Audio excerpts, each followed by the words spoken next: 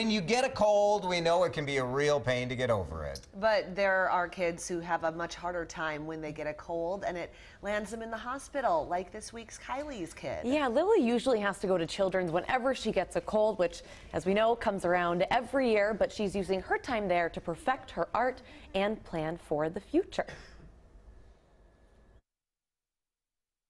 And here's one I drew last night. At 12 years old, Lily is a self-taught artist. Did you take lessons on how to make the eyes look like that? No. That's just your talent. Yeah. That's so neat. I was born with it. An unexpected hospital stay means she has a lot of time to practice. And every year I kind of get sick and I always go here. When Lily gets a cold, her body isn't able to fight it off.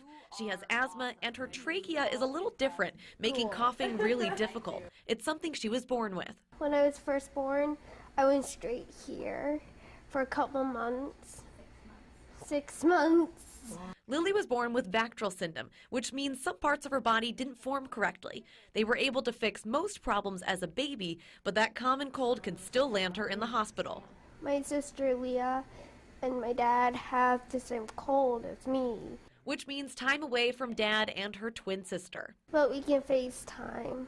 And lots of time for Lily to draw. And here's my second one I drew today. Her time here at Children's has also shaped her goals for the future. Because I feel close to this place. Yeah. She wants to be a child life specialist when she grows up, which would definitely involve a lot of art. And they have a ton of art stuff.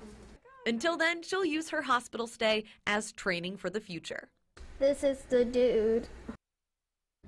She is so sweet. So this was shot actually before the holidays, so quite a while ago, and I heard back from her mom, and she did get to go home and spend the holidays with her sister, her twin sister, and her dad, because that's the hardest part. You know, the cold goes through families, but their family then has to be separated because of that. So she could FaceTime with her twin and her dad, who were sick at home, but she said that she really missed them. So it's great to see that she's feeling better and back home with the family. Yes, very nice. Talented little artist, too. Amazing. And I was like, oh, okay, how long have you been drawing for? She's like, oh, this type of artistry, you know, whatever, last night.